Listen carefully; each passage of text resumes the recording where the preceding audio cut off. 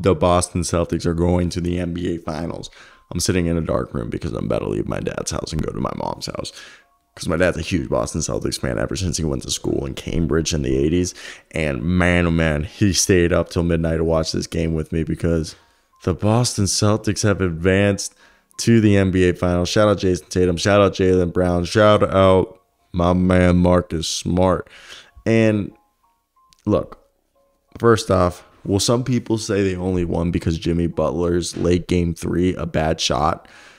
And I don't know. I don't know if that's actually a reason you could put it down for, but I do think this was a phenomenal game by the Boston Celtics. They fought hard. I actually thought the Miami Heat were going to win this game. I'll be the first one to admit it, okay? But all in all, they didn't.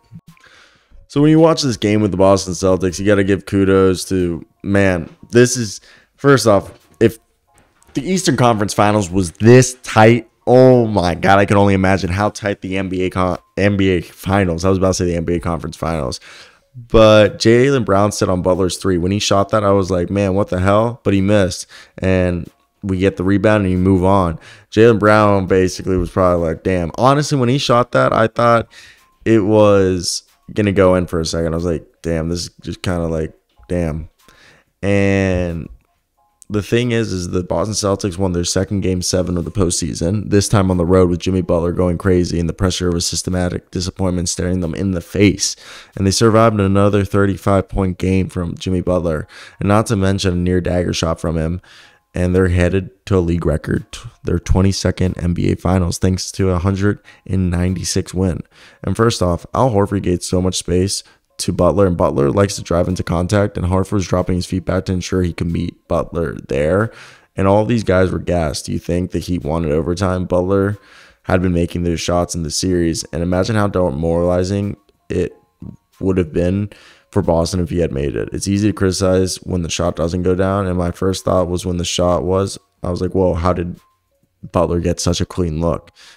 And it wasn't what he's doing. I mean, you can't be mad. And first off, shout out Al Horford for finally being in NBA Finals. Like, that man deserves this more than anybody.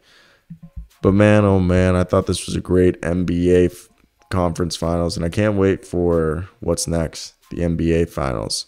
And that's going to be even better. So I want to hear your thoughts down below, guys, if you guys agree with me or if this is just me. But that's basically my video today. I'm going to wrap this up right here. I hope you guys did enjoy it. What a game by Boston. They deserve to win it, per usual.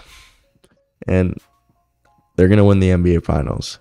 Go check out my NBA predictions. I also have an NBA Daily Show. Tomorrow's Memorial Weekend, and I don't know if we're going to do the Daily Show. But there's a possibility I might do it just by myself because I'm a sociopath and I want to get it out there. I love y'all. Thanks for everything. Truly.